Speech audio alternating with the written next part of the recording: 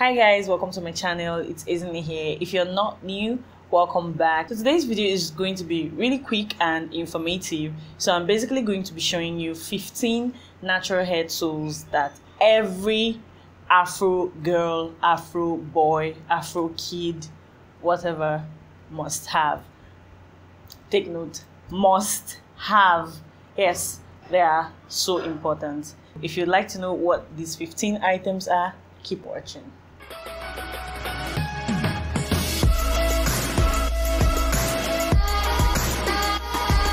So the first most important items are combs. 2, 3, 4, 5. So all of these are wide tooth combs, and they are so important in your natural hair journey, especially when you have to detangle your hair on wash days.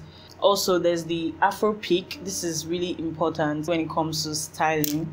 Then you also have your precision parting combs. So for parting my hair, I normally interchange between these two. They are both very good. The second must have tools for every natural brushes. So I have a detangling brush. I'm sure you guys are tired of seeing this one because I've been using this since I went natural, like since how many years? So yeah, this is one of my favorite brushes. Like I can't do without this brush. Also, I have this ones called the paddle brushes. So these are brushes that I basically use to slick my hair back, maybe when I'm trying to create a bun or anything of the sort. So I use these brushes for that. They're all soft bristle brushes. The bristles are not hard at all, except for this tiny one here, which has two types of bristles. So this is a hard bristle and this is a soft bristle, but I never ever use this one. What do I need to use it for? So this is what I always use, and you can see how easily it just moves. But look at this. Yeah, so always opt for soft bristle brushes. I got this one a long time ago. I think I got it for like 1,500, I'm not sure, but this one was really cheap. I got this one for 400 naira, and then this one was 700 naira, I think. And this is my edge brush. You guys know I'm not a big fan of laying edges, but yeah, I have this and I just use it once a while. Kaleidoscope actually sent me this, and it's a really good edge groomer brush. So if you're big on edge controls, definitely get something like this. The bristles are super soft and it's not going to rip your edges out at all.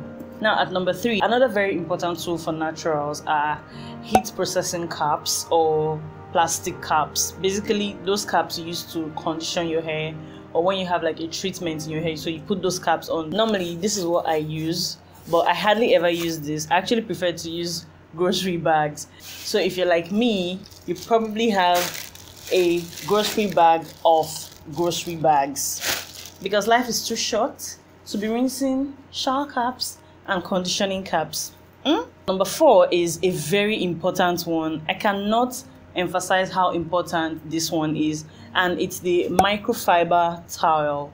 By now you probably already know that you shouldn't use your regular bath towels to clean your hair because of the particles that your regular bath towel has. You know, the regular bath towels are like cotton fibers, so those strands tend to stick to your hair when you use them on your hair, and because of the absorbent nature of cotton. So let me explain that. You know, in secondary schools, for example, before you put on your uniforms, right, you have to wear like a white singlet, white innerwear, cotton fabric. The purpose of the white singlet is to absorb any kind of sweat that your body produces during the day. So that white singlet is there, and it's like a barrier between the sweat your body is producing and your actual uniforms or shirts or whatever it is you're wearing. So it's the exact same thing that cotton fabrics do to your hair. So any kind of moisture that is on your hair or any part of your body, cotton fabrics tend to absorb them. So this is why using cotton fabrics on your hair is a no-no. Don't do it, please.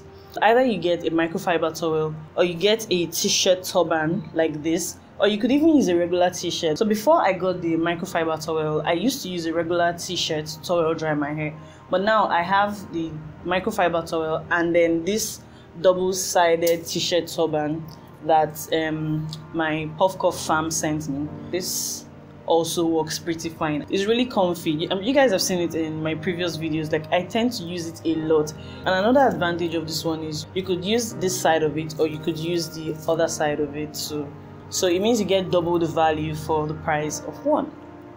Great stuff. Another tool that basically every natural needs are sectioning clips or clamps, whichever one.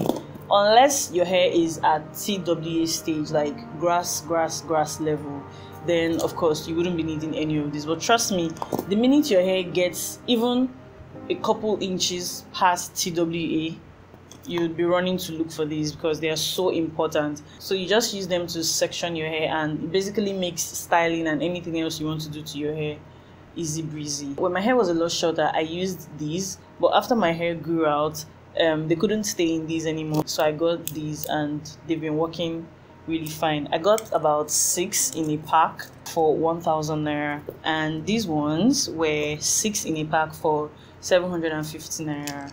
The next tool we'll be looking at is a Fluorosol misting can. Guys, this one, I can't even tell you how important this spray can is. So this is a spray bottle, right?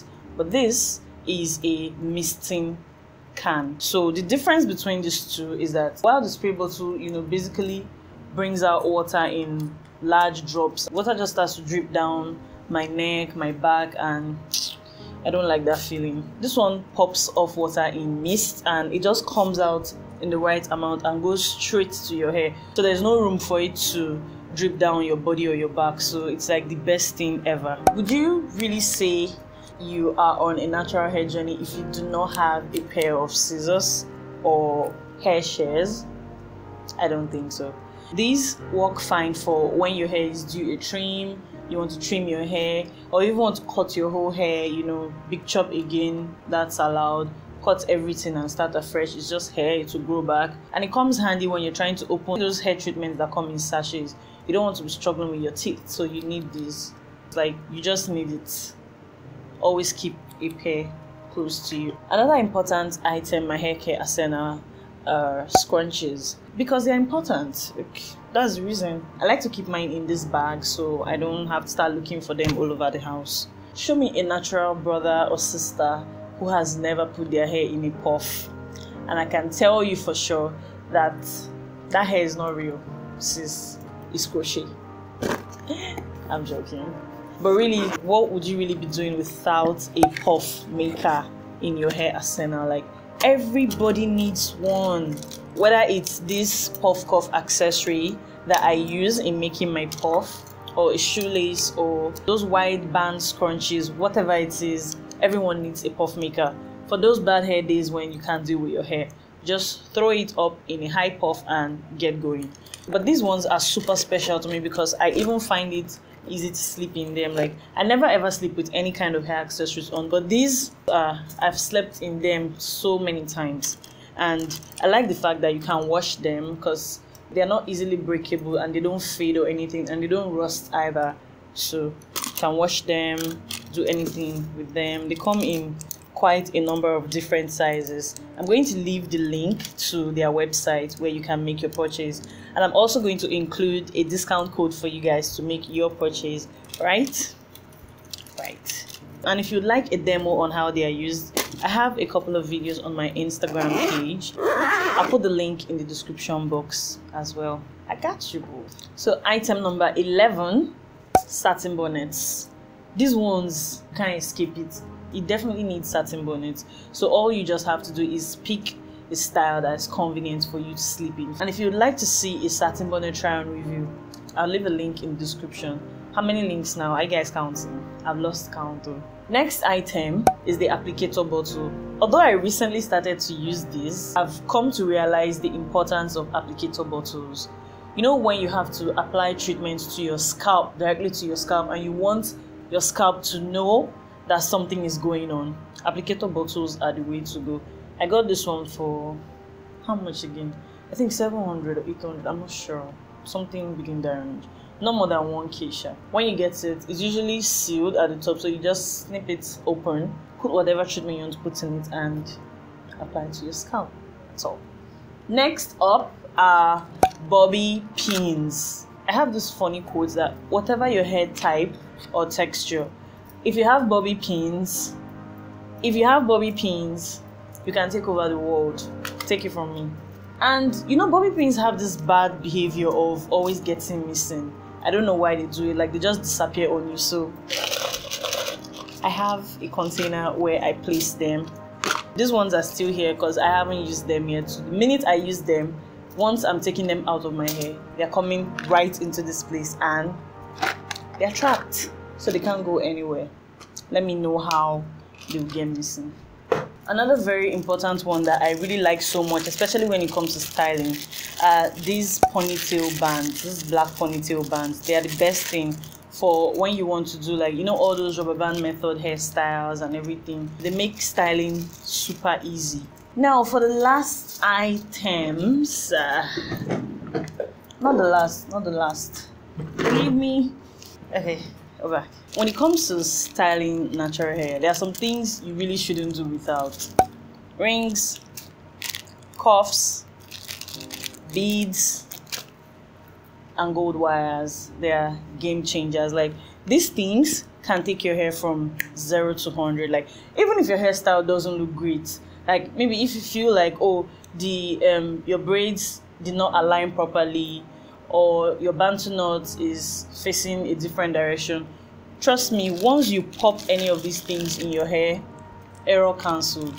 Nobody can detect anything. I promise you, it works for me, so I know what I'm saying. And to wrap it all up, guys, the last item on my list are head wraps. And as much as I might come across as the one who always has her hair on fleek, guys, every single person always has a bad hair day, whether they want to admit it or not. There are days when, even if you styled your hair the previous day, you wake up the next morning and you're like, this is not me, I'm not going out like this. And if you're pressed for time, you don't have the time to start doing anything else to your hair, head wraps come in handy. And I'm not even going to lie, I have a ton of head wraps. This is one, there's another one, there's another one, and another one.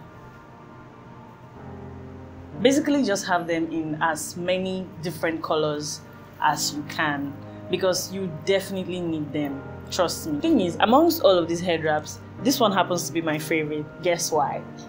It's satin lined, and it comes what would I call it? It comes pre-wrapped, not pre-wrapped, wrapped. I do have a video on it that's going to be linked in the description box and also at the end screen of this video, so definitely check it out. Thank you for watching. Don't forget to subscribe, like, and share this video, and leave me a comment to let me know which of these tools you already have and the ones you have that I did not mention here. Bye guys, I'll see you in the next one.